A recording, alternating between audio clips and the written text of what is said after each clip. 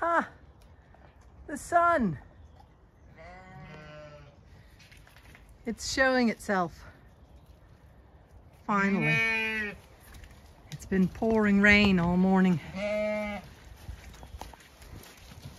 Okay, ladies. Yes. Brindle, leave it. Leave it. Inca, leave it. Good dogs. Maya, come on. Let's go check their hay. Come on, girls. Wood chips here. Hopefully that'll stabilize the ground so it's not so slippy when I next have to get hay. Let's check the hay bale. Quick. The sun goes in amongst the clouds again. Here's the bale. They've done a good bit of damage to it, but they last about a week. And what? I put this here Wednesday. This is Sunday. So Wednesday, Thursday, Friday, Saturday, Sunday, 5. And there is about 2 more days worth of feed in there.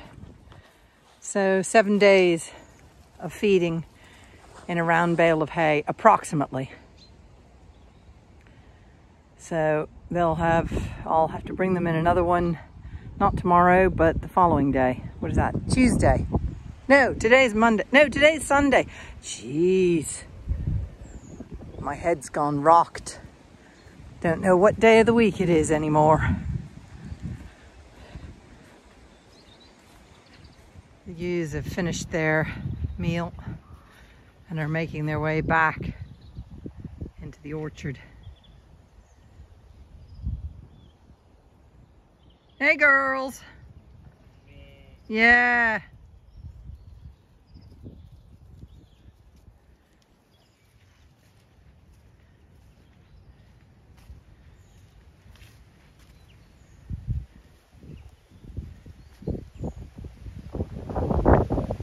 Oh, wind's picking up again.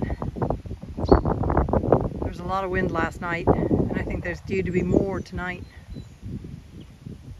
They're making their way over to the water trough. Have a sup of water.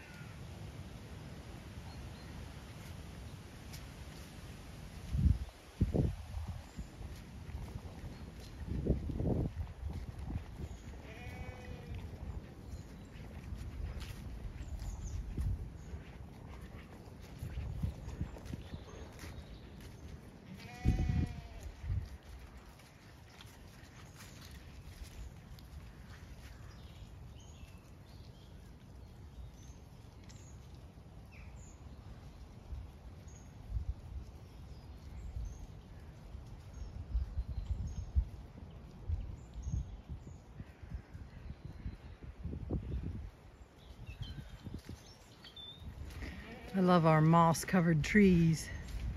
They're so beautiful. And look,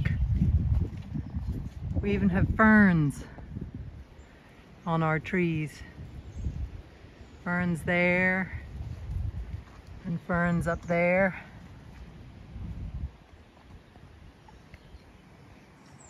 So this tree was planted in the 1940s. And look at the moss and the lichen.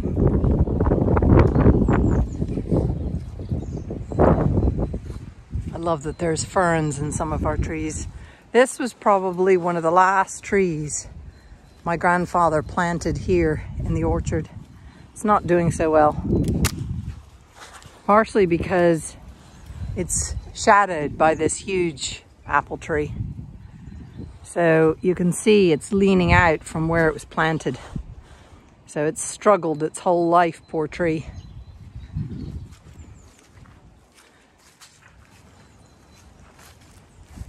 Now I just put a little bit of hay in here because they don't need it. They've got loads of hay over in the round bale. But all the girls have decided to go in there to eat the little bit of hay I put in. Oh, maybe they've decided to move. Hey, girly pearlies. How are you? Leave it. Dogs, be kind.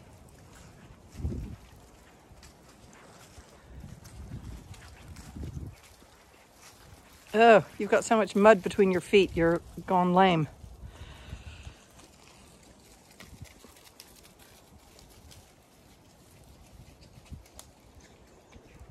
That's the problem with the bark chip, is it can sometimes put a chip of bark in between their toes. And they go, ow, ow, ow, ow, ow, ow, ow, ow. And then it'll come out. Jabba, no, leave it. Good boy. Leave it.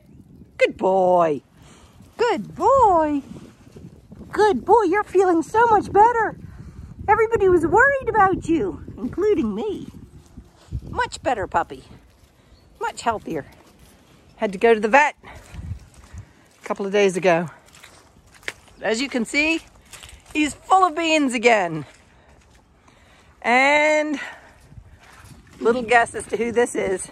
Little bit. Come on, little bit. Brindle, leave her. Come on, little bit. Maya, Brindle, leave her be.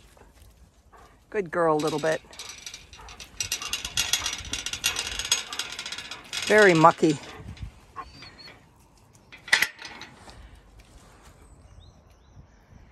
Very mucky indeed at the gateway.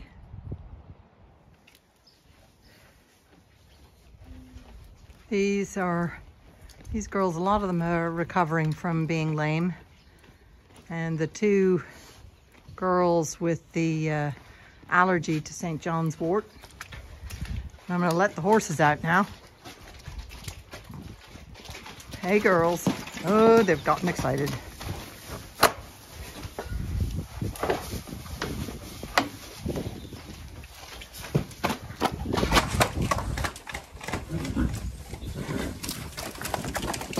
Easy, easy, Janie.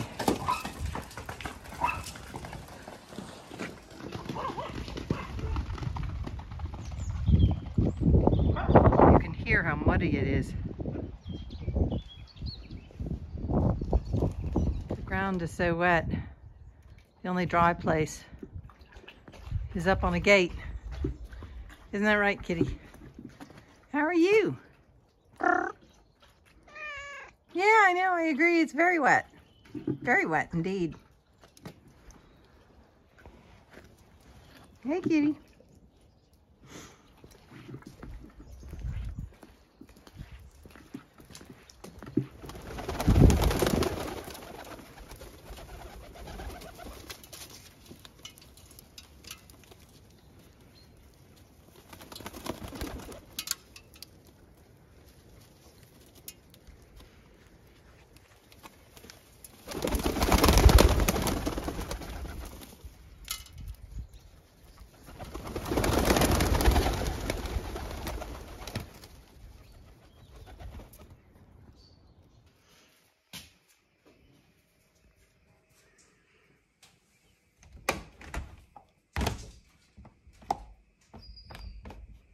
You have to go backwards.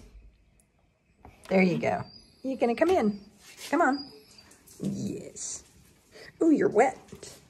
Oh, you're wet. It's chilly out there.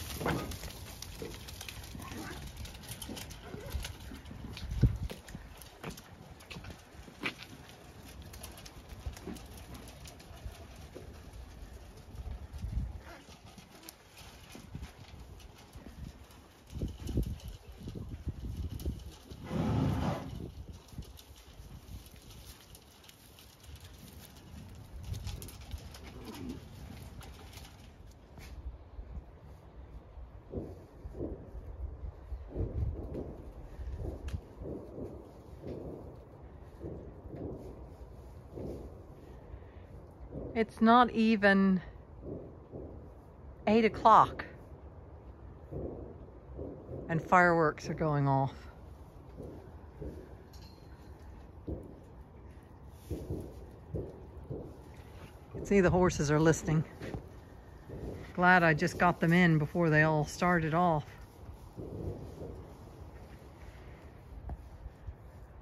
They're in that direction, the direction of the city.